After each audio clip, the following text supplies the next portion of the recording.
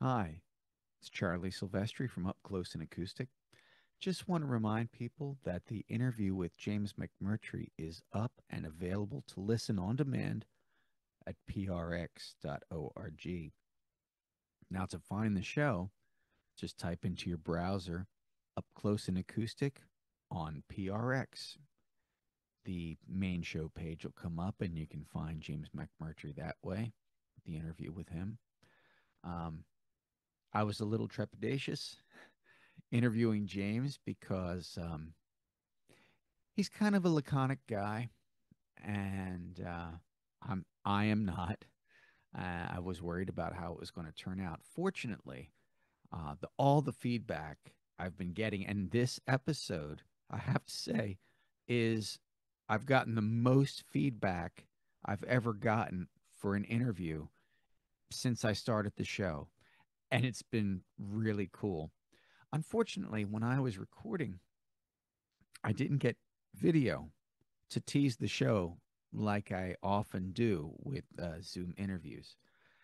And I didn't know exactly how I was going to go about teasing the show. I've posted reminders and said, hey, check this out. But, as far as something cool, something neat to just, try to steer you in that direction, I wanted to play something. So I went back into my catalog and I pulled some audio.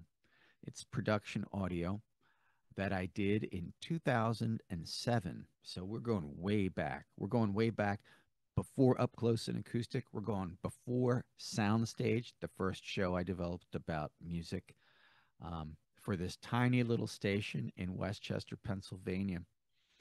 After the show, James was at the bar of the North Star Bar. That's where I went to see him. That place no longer exists. I missed the North Star Bar. Saw a lot of great shows there, and James was one of them. After the show, I met him at the bar, had a beer with him, just said hello and, thanks for a great show. And I asked him a favor, and I wanted a station ID from him for this little tiny radio station, the one that I started at in Westchester, Pennsylvania. And the Westchester, Pennsylvania station was like, at the time, it's grown a little bit since, but at the time, it was a 250-watt AM station, and it was a daytimer. Those are more and more rare, let me tell you. Now, nowadays, they have a repeater and they have a translator, an FM translator, and they're on 24 hours. And I haven't worked there for a long, long time, since like 2014. But I did get some really cool audio from James McMurtry from way back then. And what I'm going to do is play it for you now. It's kind of cool. This is what he recorded for me as a station ID way back in 2007 at the North Star Bar. Let's enjoy. Hi, this is James McMurtry, and I'm running for president.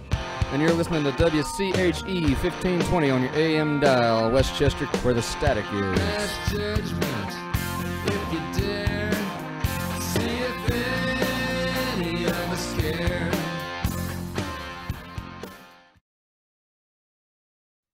Now, I tacked on some music as a music bed for that little piece of audio, and it was great. I would play it during the morning show.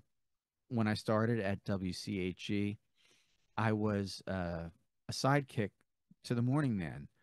Um, I always say I was the Fred Norris to Randy Dasher's Howard Stern. That was a great show. It was a great show. We made a lot of friends and especially enemies for being that kind of show in a upscale community on the main line at the sort of at the end of the main line in the suburbs of Philadelphia. It is definitely not what you would expect to hear on the air broadcasting in that area. And I think it was very cool that I got a James McMurtry station ID. I'd play it whenever I got the chance. And after that, we got a lot of station IDs. In fact, one of the first station IDs I got, the thing that got me hired at little old WCHE, I think, was getting a Jethro Tull station ID. It was amazing. So that was the James McMurtry station ID. And again, please check out the interview. It's really good with James McMurtry on Up Close and Acoustic. Again, you can find that at prx.org. Again, type into your browser Up Close and Acoustic on PRX and give it a listen. And then let me know what you think. Like I said, I've been getting some really good feedback about it.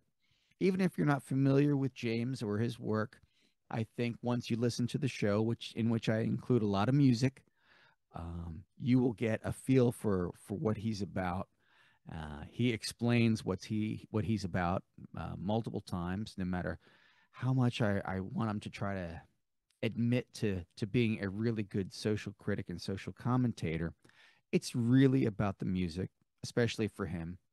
And a lot of his music is basically short stories in music form, and you got to check it out to understand. Anyway, I hope you enjoyed that little clip, one of my earliest pieces of production work. And until next time, as always, thanks for watching. Please listen to Up Close and Acoustic. Tell your friends if you work for a PBS station or any kind of public radio station that's looking for content. Up Close and Acoustic is a good show. As the creator, I highly recommend it. And until next time, remember, I love y'all. Thank you very much for listening, and I'll talk to you soon.